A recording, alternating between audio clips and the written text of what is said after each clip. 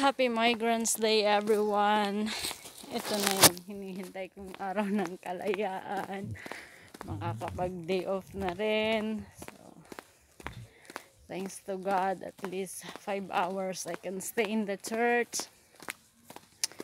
And glory to His name na my employers are allowing me to go out, to go to church and to worship the Lord. So wala akong masabi. I'm so excited enough. I'm so excited to see my brethren. Excited to go to the church. Excited to go out to have fellowship with my brethren. I'm going now to the bus stop. I hope hindi na bago yung schedule at hindi ako naiwanan.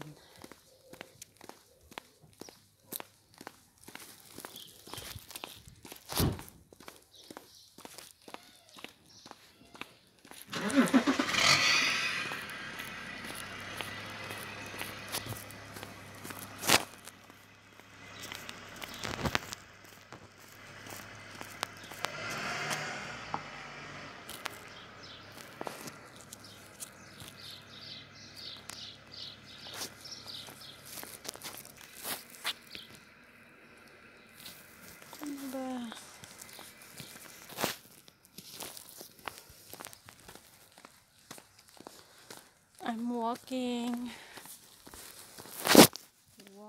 walking down the street. Hindi ko mabaliktad yung camera. Bakit kaya?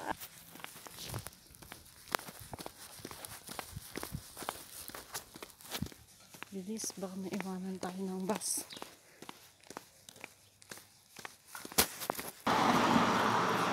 Ayan, nandito na ako sa bus. Bus lang kami, 9 na po. I hope so. It's 9. Yes, it's coming the bus. Maybe 9:15 it's here. 9:15 or 9:20. Yeah. Yan. Mga kababayan. I am waiting for the bus. And may kasama pa akong naghihintay din. So, hopefully hindi kami naiwanan ng bus. Huh? Long time not coming outside. Yeah, me also. It's my first time. Yes. 3 months.